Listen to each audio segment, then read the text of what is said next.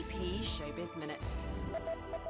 Harvey Weinstein was threatened with jail Tuesday for violating court rules by texting in the courtroom, as the long process of selecting jurors for his New York trial began. 1/3 of the first 120 prospective jurors summoned were sent home after indicating they could not be impartial in the case.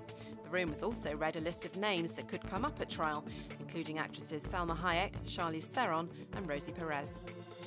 Martin Scorsese's The Irishman won Best Picture at the New York Film Critics Circle Awards Monday, but the Safdie brothers took Best Director for Uncut Gems. Antonio Banderas was named Best Actor for Pain and Glory, while Lupita Nyong'o was Best Actress in Us. Taylor Swift is to be honoured at the GLAAD Media Awards for her advocacy of LGBTQ issues.